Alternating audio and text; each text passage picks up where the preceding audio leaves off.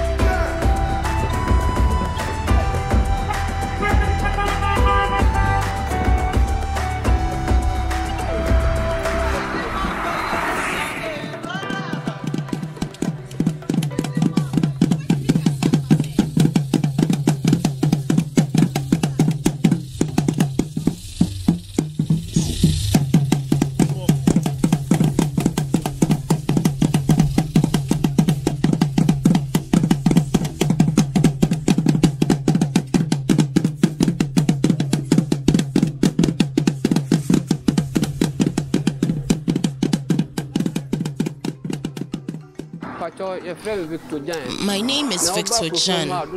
Everyone in Ekrofrom calls me Uncle. Which year did you start this factory? I started the factory in the year 2005. So it's been about 17 years since I started. I realized that the unemployment in the community was very high. The young men and the women didn't have anything to do. So I decided that I'll start the Gari factory so that the people in the community would get something to do, and I would also make profits to take care of myself and my family. Why did you choose Gari? I realized that we grow a lot of cassava in Ekrofrom, and that a lot of the cassava was going bad. The farmers were making a lot of losses. So I decided that if I choose Gari, we can make use of the cassava and the farmers would also make profits. What are some of the challenges you faced initially? Initially, one of the major challenges was finances, and somewhere along the line we ran out of cassava to make the Gari. So we were informed that we could get cassava from Côte d'Ivoire. So we ended up traveling to Côte d'Ivoire to get the cassava for the Gari production. But currently the amount of cassava being produced in Ekrofrom is enough, so we no longer go to Côte d'Ivoire. At that time, we didn't have enough cassava in Ekrofrom to make the Gari. And when we inquired, we were told that we could get enough cassava from Côte d'Ivoire. And indeed, when we went, we got a lot of cassava. Was the cassava cheaper in Côte d'Ivoire? The price in Côte d'Ivoire was cheaper. However, if you factor in the cost of transportation, it is not cheaper. In addition, the amount of Gari you comparing that of Côte d'Ivoire and Ghana, which is cheaper? We prefer to get the cassava from Ekrofrom. The amount of Gari you make from the cassava in Côte d'Ivoire is not as much as the amount of Gari we get from the cassava we grow here in Ekrofrom. So we prefer the cassava we grow in Ghana. How much money did you start with, and what did you purchase first? I started with 3,000 cedis, and I started off by putting up the building, and then I bought a manual grater. It took me several years before I purchased the electronic devices, because I didn't even have electricity here at that time. How many people did you start with? I started with 20 people. Did you start with 20 people at once?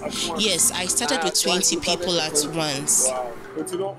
So how much do you pay them? Actually, there are more than 20 people. Just that those who are permanently in the production of the Gari are 20. However, other people come from home to peel the cassava. After the production, I take the Gari and sell it. Also, since I intend to help the community with the production, I don't pay them on a daily basis. After I buy a kia full of cassava and they make the Gari, I take the Gari and sell, and I give all the profits back to them. For instance, if the bag of Gari costs 70 cedis and I sell it for 80 cedis, the 10 cedis of it is given back to them as profits. All the profit goes back to the women. Because I intend to help the community, the profit goes back to the one who does the production. Are they not making more profits than you? They are, but the intention is to help the community, not to make money for myself and my family. It's to help the whole community. So I don't worry about them making more profits than me. No, that's not what I bother about. I just put some 10 cedis on it, and that profit is to help me and some other women and some Nigerians when they come around. This is where the cassava is peeled. When the truck brings the cassava, it's offloaded here. It may be a rhino truck, a pickup, or a tricycle. This is where the cassava is offloaded. Then the next day, the women come and help with the peeling of the cassava. As you can see, that is what is ongoing. So this is where the cassava is offloaded, and the women come and help with the peeling of the cassava the next day.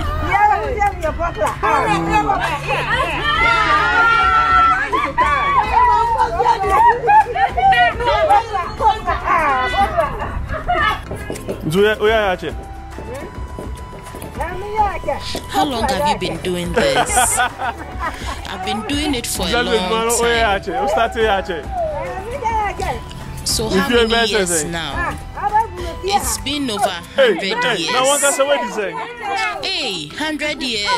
How old are you, Grandma? Years ago, we were being paid 2 cedis for peeling the cassava. It was 2,000 cedis back then, which is 2 cedis now. How long ago was this? Oh, it's a long time ago. How much do you get paid now? We get paid 10 cedis. How much do you have to peel to get paid 10 cedis? It's for the whole day.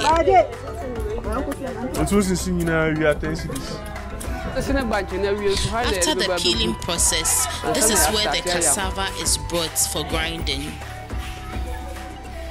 So this is the peeled cassava. From there, we come to the grinding machine. We have 2 of that. So when you put the cassava in, press a button and the grinding starts.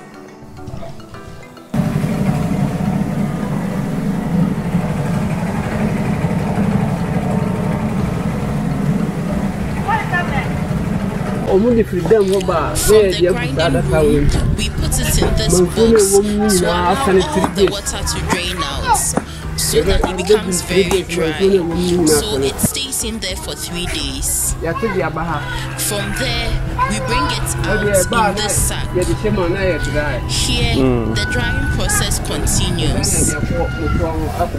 This device ensures that any residual water is taken out of the cassava. Okay. At the end of the drying stage, we get it in this form. It becomes dry before the roasting of the gari will start.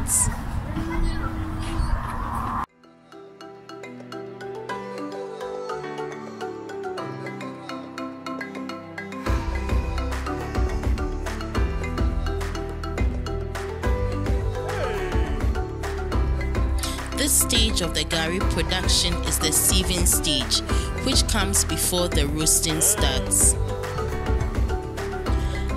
The sieving separates the gari into the fine one, which goes into the roasting stage, and the coarse one, which is kept aside.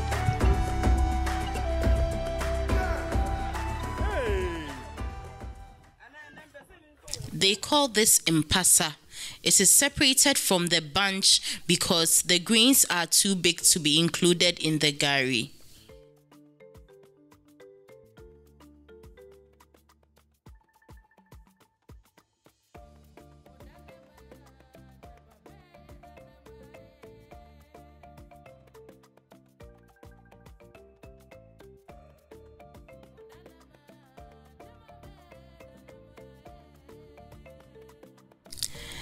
This is the final stage of the gari production process,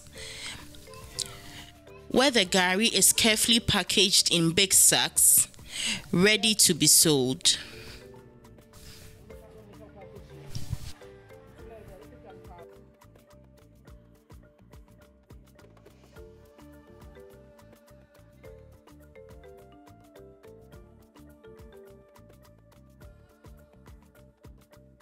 The gari goes to the market, and this is how you get the gari for your favorite gari based meals like gari soakings, gari and shito, eba, gari photo,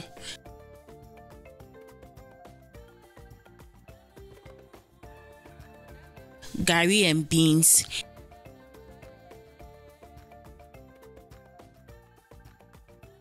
and what have you.